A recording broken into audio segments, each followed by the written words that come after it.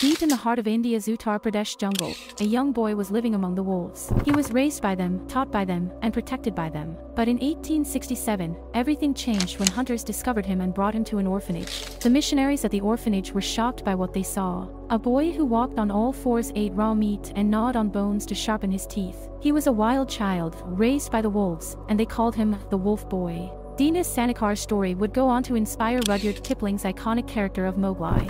But unlike Mowgli, Dina's story didn't have a happy ending. He struggled to adapt to human society and was never able to fully shake off the wildness of his upbringing. This real-life wolf boy remains a mystery and an enigma to this day. Who was Dina Sanichar, really? Leave your thoughts in the comments below and subscribe Folklore for more such videos.